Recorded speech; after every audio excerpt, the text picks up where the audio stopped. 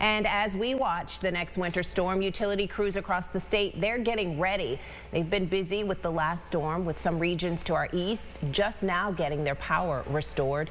Despite this, the hardest hit places like the North Country still reporting around 1,500 outages.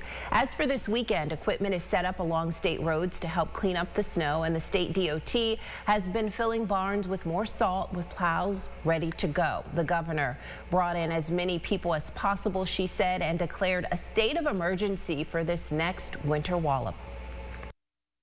We've been working around the clock to recover from the last storm earlier this week before the one that is unfolding right now, and many of our personnel, fortunately, are pre-positioned for this next storm as well. Utility crews already here, 11,000 crew members ready to restore power wherever it comes down. Actually, 5,500 are already in Western New York as we speak. We'll be adding more as necessary.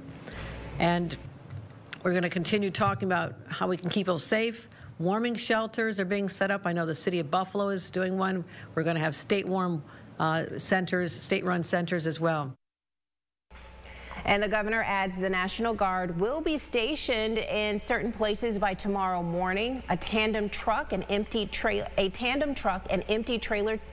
ban is also in place from Rochester exit 56 to the Pennsylvania state line. NYSEG, National Grid, and RG&E have teams in place in our region and across the state for this next system as well. We will, of course, keep you updated on any outages in our region throughout the weekend.